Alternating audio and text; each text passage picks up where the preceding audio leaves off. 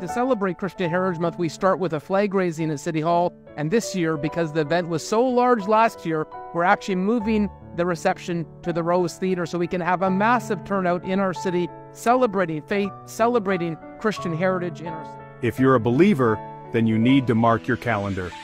This December 1st, join us at Brampton City Hall at 3 p.m. for a joyous Christian Heritage Month flag-raising ceremony.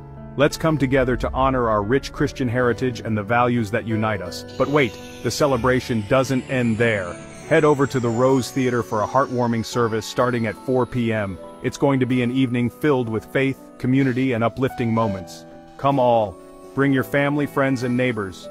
Bring a non-perishable food item to support our local food banks. Please register at www.christianheritagemonth.org.